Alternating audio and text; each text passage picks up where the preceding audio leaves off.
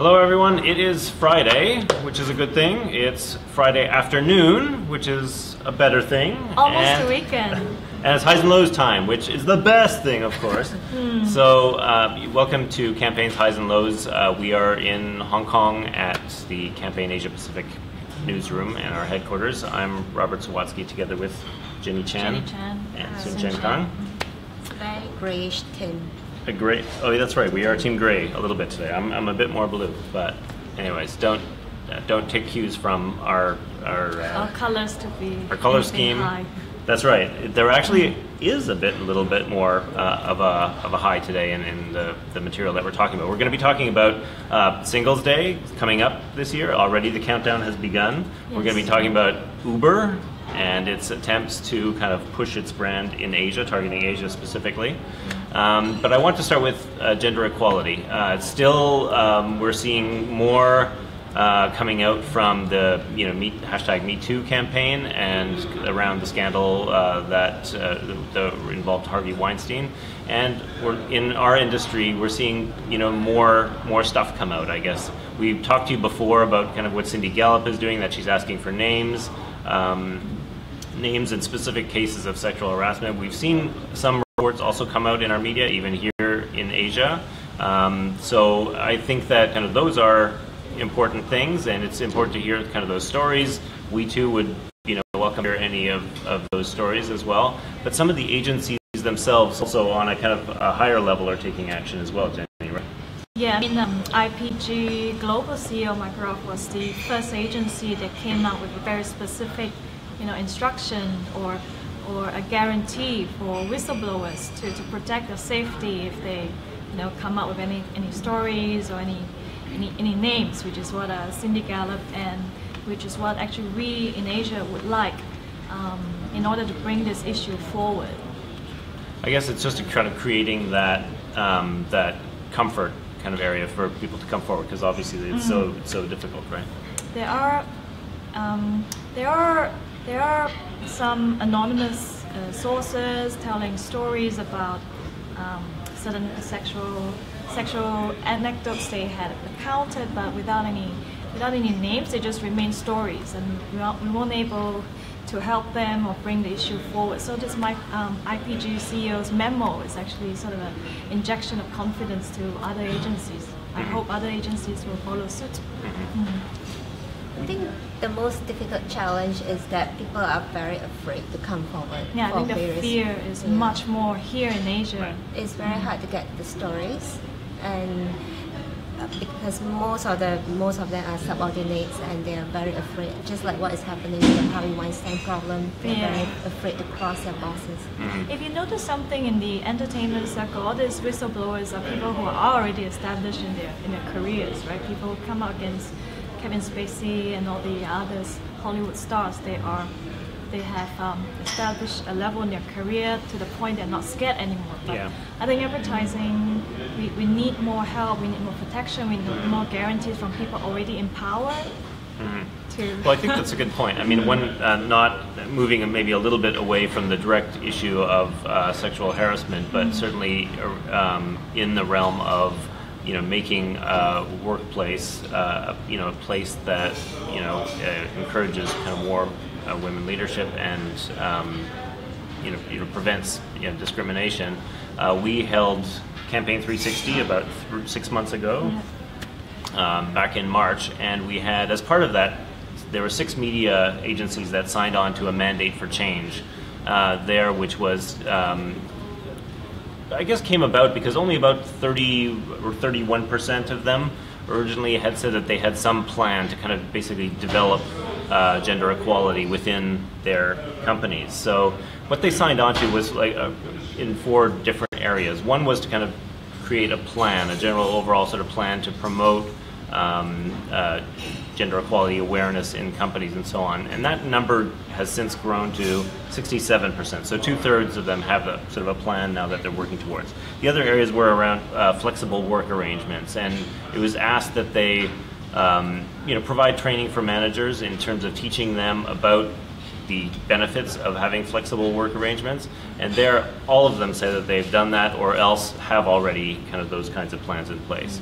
The other area was around mentoring. 5 out of 6 of them, 83%, said they already have mentoring plans in place. I think many ad agencies already had some kind of mentoring program, just even professionally to move along, not specifically necessarily just for women. Yeah, one of the agencies in the mandate, they mentioned that they made a requirement for every mentor to mentor somebody who is of the opposite sex. I guess the rationale of it was that to encourage the exchange of to enforce this, to encourage exchange between the two genders. Yeah, and empathy. Even though I do think that marriage should be the merit and other credentials should be the prerequisite for mentorship rather than gender, but I think that's one way to enforce that everyone is mentoring to enforce diversity in the agency, I suppose. Yeah. I can see that. The other area was around pay parity, and this was to commit to conduct a pay audit to make sure that there is equal pay for both genders. And there, 83% have said they've either done it or they are planning to do it. I think that kind of requires planning to is a keyword because there may be some more follow-up required here. I think that's a touchier one too, because if they're depending on what that determines, obviously there would have to be kind of some action taken on that, and that does have a financial component and so on. Interestingly enough, when the UK did this about a year ago with the industry, the IPA did an audit, and they found that there wasn't pay discrimination. What they found, well, there was and there wasn't. I guess what they found was that I think 50.4% of the industry of the people earning salaries were women. They were earning about 44% of the total salary. However, what they determined was that the reason for the discrepancy was that more women were opting into flexible work arrangements where they had reduced time, and that when they actually came to look at the differences, it was not as significant. But it would be interesting to see if any do share kind of those stats once they've done their pay audits, because that would be something that'd be really interesting. Yeah, okay. I mean, that's a problem as an issue for the maybe HR to sort of reset the pay policy in order to recognize women who might be still putting in the hours, but just That's right. more flexibly. Yeah. Whether or not kind of the flexibility means that salary has to be given up or not, etc. That's an ongoing debate. The other kind of area was around unconscious bias training.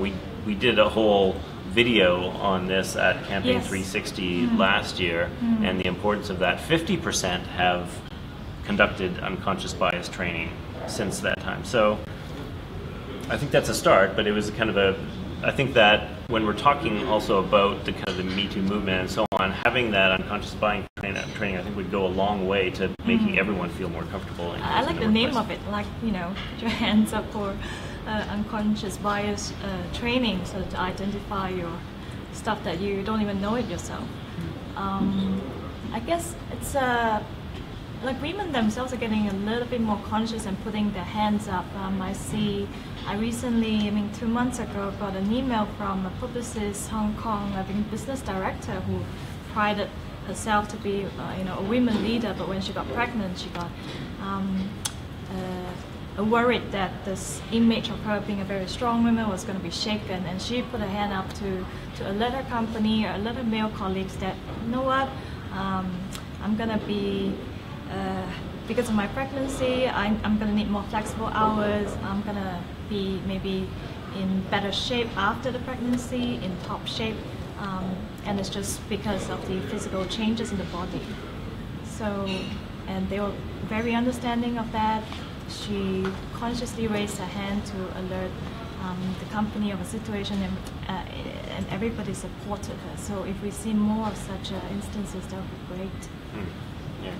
A lot of the unconscious bias also seep into the creative work. So by internally training, the creatives will be more alert and aware of the gender issues. As I've been speaking to one of the creatives from LBS Digitas, and he should say that she has to address her own unconscious bias when shooting a campaign for a female Muay Thai fighter, because in her mind she wants her to behave more femininely, more womanly, and so that's one of the mindset that she has to change herself, even from a perspective of a female creative.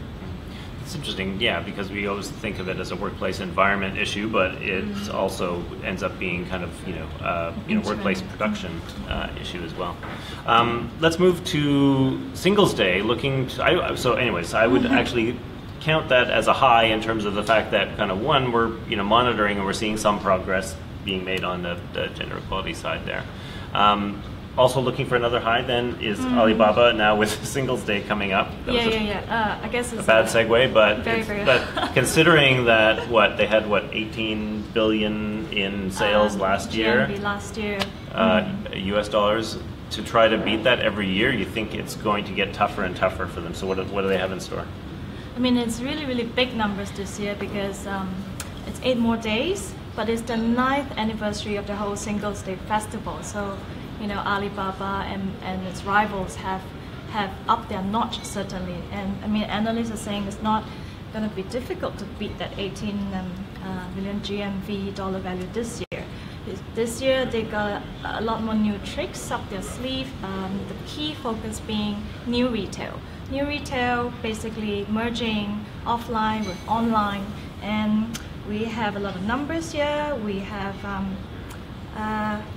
15 million Alibaba product listings in total from 140,000 brands, and out of which 60,000 international brands, and out of which 60 designer brands are going to allow real-time purchase off the runway. And coming back to the new retail technique, there's going to be for the first time 600,000. You see these mom and pop convenience stores on the streets and rural stores, they call it retail centers in the villages scattered in the rural areas, going to participate in the new retail format via the first time having QR codes and offline, and then trying to link the products up to online. And then, so that's Alibaba, but we don't really, I mean, JD doesn't want Alibaba to dominate the whole Singles Day, and what it has done is to tie up with its rival, Tencent, and also to tie up with one of its biggest shareholders, Walmart. So what they're doing is also interesting. They're creating this JD Tencent retail marketing solution, trying to use purchasing data from the 900 million users of WeChat, and they're going to give discounts to WeChat Pay users when they pay using WeChat Pay. And obviously, using Walmart's 400 offline stores, they're going to fulfill some of the online orders via Walmart's offline. So everybody's going this whole new retail, even though the term is coined by Jack Ma about 3-4 months ago. And something interesting is also the whole big push outside of mainland. It's definitely become global this year. This year's the first time they had the word global in the shopping festival. Last year, we did see it last year already a little bit too. They were pushing out into Southeast Asia, or others were adopting it, right? Trying to jump onto the Singles Banquet. Singles Day Banquet. Last year, I guess, because I tried personally to buy stuff on it last year, and I think it was a trial. The payment was a bit of a pain. I had to go through 3 hoops in order to pay by here in Hong Kong. But this year, I heard Southeast Asia, big push. Hong Kong as well, Taiwan, big push. Via Lazada. I think Sun Chen has more details. So Alibaba acquired Lazada last year. Lazada is one of the biggest shopping platforms in Southeast Asia, in Malaysia, Singapore, Thailand, Philippines. And so to tie into the Singles Day, Lazada launched because in the Lazada tradition, they have the online revolution every 12th of December. So since last year, they launched their online revolution on Singles Day and carried it forward to 12th of December, which they are also doing this year. So it's very much a vehicle for Alibaba to push their Singles Day Singles Day phenomenon, as they so call it, to Southeast Asia. Does it lose something when you stretch it a month, though? Well, some of the hype is on the first day, but all the slower moving products, they can buy it throughout the month. And they also have a Taobao collection on Lazada, the C2C marketplace, and they have also, so in a push for more cross-border e-commerce, they have also started introducing Chinese products on Tmall, on Lazada since last year. But this year they are doing even further by introducing 100 Chinese brands. It's homegrown Chinese. What are the countries that are pushing this 100 homegrown brands? For last year, they mentioned that a few countries from Europe, surprisingly, like France, Ukraine, and Russia, are the biggest buyers of Chinese products. And most of the products are clothing, fashion, because China is one of the cheapest and biggest producers of but for cross-border e-commerce, so what they meant by cross-border is two ways. So they also want Chinese consumers to buy from overseas brands, and of course everyone knows that Chinese consumers have a very big appetite for foreign brands. And since last year, they have introduced VR for Chinese using VR. Chinese consumers can shop on Macy's, New York's Macy's, and if I remember correctly, the sales for cross-border e-commerce surged by 47% last year. So this year, they are two-fifths of the brands on Tmall are foreign brands, right? So they are always emphasizing that Singles Day and Tmall especially is a platform for Chinese buyers to get to know foreign brands during the sales, and vice versa for consumers outside of China to know about Chinese brands. So we could see more and more cross-border in the future as another future growth area. There's still like a lot more to be tapped. And their quarterly earnings released yesterday mentioned about 100% of growth for cross-border. It's 115% of what they call international commerce, which is what we term as a cross-border growth. And I guess just there are a lot of research reports and stuff coming out ahead of next week, 7 days, and I think there are mixed reactions so far. A Nielsen report saying that consumers totally numb, because you gotta remember, before November 11 next week, there has been like a slew of e-commerce festivals in China. It's all named after dates, 20th of May for I Love You, and then 18th of June for that mid-year push, and then Nielsen is saying that they are absolutely numb of it except for one. Guess which one? Yeah. But then on the other hand, some buyers are saying this Alibaba especially has a lot of credit in pushing Singles Day, but then the overall scene in terms of promotions is getting a little bit too complicated. I had some people are saying, they have a pre-launch sales 24 days before the actual day, and with a whole set of terms and conditions in fine print, almost like you're buying a banking product. Coupons can only be applied to certain models, certain colors, and you cannot apply a maximum discount if you combine, 10 products together. And then it's like you gotta have a math, you gotta be really good in math in order to work out how much of a deal you're actually getting out of this. So then, even though they say they're still excited about Singles Day, but this is maybe a high and half low. Is it about the deals anymore, or is it just like about it's shopping time now and it's a celebration? Do people really feel like they're getting a bargain? There are studies that are saying last year it was still more impulsive buys. They were still drawn by the discounts. But this year I've seen at least 3 reports, Nielsen, phone retail, saying that there is a shift from impulsive to rational, in 1 year, in 1 year's time. So to them, they are pretty surprising, and the market is trying to catch up consumption shift in real-time marketing. It's the marketing spend that's going to be interesting to me, and I'm kicking myself now because I don't remember what the brand was, but at DMA last year there was a brand that was talking about how basically they decided not to spend anything on Singles Day, but because it's such a big phenomenon, it still doubled their sales from before, even though they didn't spend it much extra on it, but obviously still participated in it. So I guess it won't be such an easy win this year because there are 140,000 brands, and if you, I guess my prediction, if you're not somehow involved in the new retail format, which is having an offline presence, you need to work a lot harder on marketing. There's a lot of clutter to break through. For sure. And then VR is still being in use, but then it's not being as much hyped as last year. So we shall see. Well, interesting to see what will be used to break through the clutter, and we're going to have a lot more coverage as well next week, and as more kind of reports come out, you guys will be continuing to report on that. Yeah, big traffic jam online for this whole week. So anyways, there'll be more next week on highs and lows as well.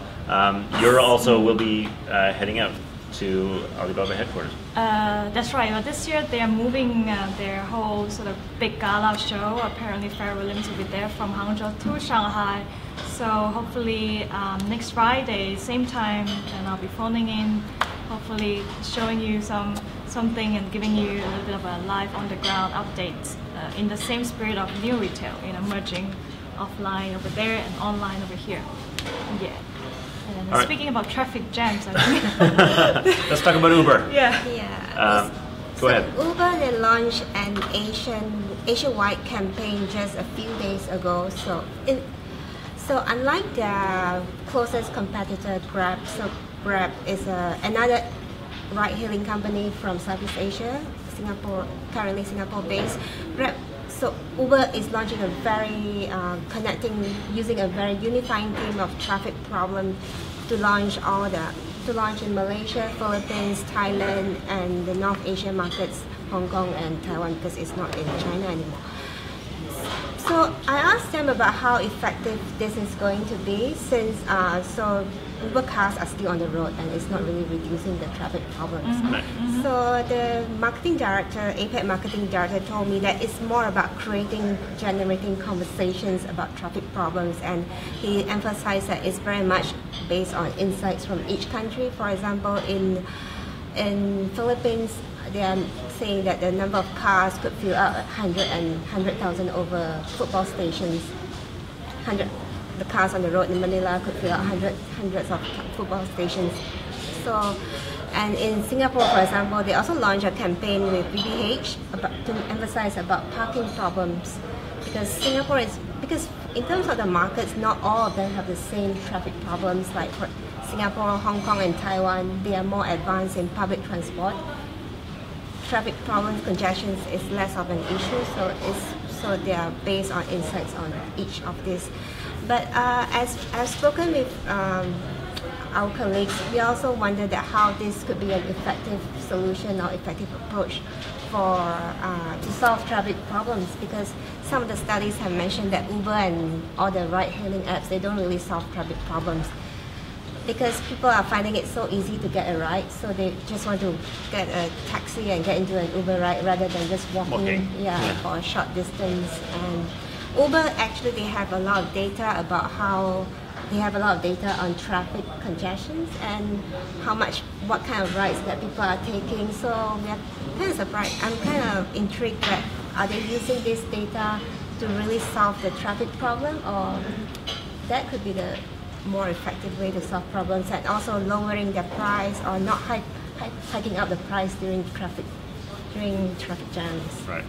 Well, it's about advertising, right? It's about getting their brand out there. So yeah, I mean, the ad, by the way, I thought it was, it's an effective ad in terms of you see all these people going around in boxes, which tend to overrun the cities. It seems like they give almost the effect of overflowing garbage, basically, on the roads, and it just feels like, okay, so Uber is fighting this problem of congestion. I can get behind that. I have good feelings about Uber. Does it make me want to go out and get an Uber car? No, not really, because you're seeing this kind of traffic problem. But it does, make you think like it's a universal problem that everyone finds frustrating, like you said, especially in kind of a lot of the Asian cities here, where it's issue, and who's going to get behind it? Not the local taxi cab boards who don't have the money to kind of fund kind of a broader campaign like this. They're like you said, their biggest competitor is probably Grab, but that's still a little bit more regional. So they're taking advantage of that and basically getting their name out there as in kind of having this kind of universal pain point, this irritant that people have, and they're the ones trying to get ahead of it, trying to associate their brand with it. I think I remember also speaking to another Uber marketer. I think they as a tech company, when they do marketing, has always envisioned marketing to what they call change culture, or at least ignite some kind of shift in culture. So while it's not solving a practical problem directly or immediately, there's a lot of factors out of their control, like the number of cars, tax policies. But just starting a conversation, as skeptical as we are, it's a starting point to something. Maybe it's a mid-high. I think we have to wait and see. Yeah, we'll see about the effectiveness of the campaign, but I think it's a high for them in terms of just putting together a campaign that targets Asia in this way, right? Yeah. It's got a lot of positive comments on social media, Twitter, because people like the ads and they think that it's very cute. Right. And the agency behind it is Borders Enforcement. They are behind the SK2 marriage takeover campaign. And Uber said they have a very long partnership with the agency and they know the brand strategy well. So this is because if you look at the marriage takeover campaign, it's also about creating conversation, generating conversation, so solving problem yet. Yeah, seems like definitely a high then. Some positive discussions, a lot more highs this week. Anyways, it's that's about it for highs and lows this week. We'll obviously have a lot more on Singles Day and what's both happened and what's just about to happen next Friday. Saturday is the Singles Day. Is this the first time it falls on a Saturday? I don't remember. Oh yes, that's right. Last year was also on a weekend. I remember then writing a follow-up story on Monday. Okay, so it's nothing new. Yeah, more weekends better for buying. That's true. So we'll have a lot more on that and everything else that we're covering next week. We'll be giving other updates during next week. We have one reporter who's going to be at the Dreamforce conference in San Francisco. We have another reporter going to the Ad Asia conference in Bali. So reporting from all over. We'll keep you updated. That's highs and lows this week. Thank you. Bye-bye. Bye.